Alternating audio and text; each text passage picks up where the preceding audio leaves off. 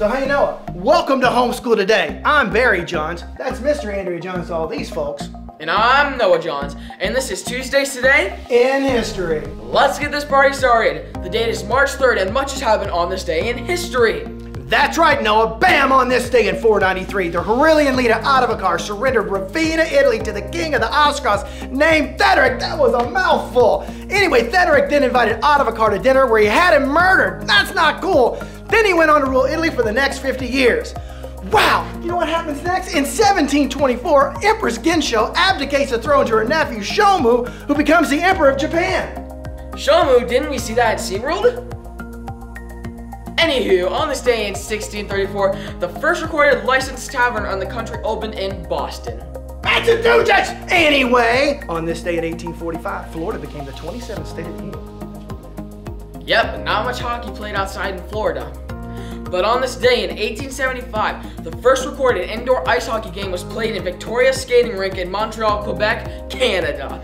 It was organized by James Creighton. Yeah, this guy happened to captain one of the teams.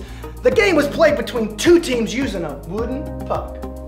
Amazing. Well, in 1887, teacher Annie Solian begins working on a 6-year-old deaf blind girl. Her name was Helen Keller. Get this, Noah. This magazine is an American icon, and this day in 1923, the first issue of Time magazine appeared on newsstands. It was a cover of G. Cannon, the retired Speaker of the House of Representatives. On this day in 1931, after more than a century, the Star-Spangled Banner, a poem written by Francis Scott Key, was established as the U.S. national anthem. That's right, the lyrics of this song were written on September 14th in the year 1814. Key wrote the poem after he watched the British invasion at Fort McHenry in Maryland. The Star-Spangled Banner was inspired by the flag that remained standing, even after several hundred bombings that occurred regularly for more than 25 hours. That's a long time. How this happened speculated by many, but none doubt that it's a story of legends and an inspiration to an entire nation, even hundreds of years later. Then on this sad day in 1991, in Los Angeles, an African-American motorist, Rodney King, was severely beaten by white police officers while they were arresting him. The whole event is captured on video, showing the world that racism is still an issue in America. When the police officers were later acquitted, the 1992 Los Angeles riots broke out through parts of the city in protest. In 1952, as a part of America's paranoia about the Cold War and communist threats, the U.S. Supreme Court upheld a New York state law that prohibited communists from teaching in public schools.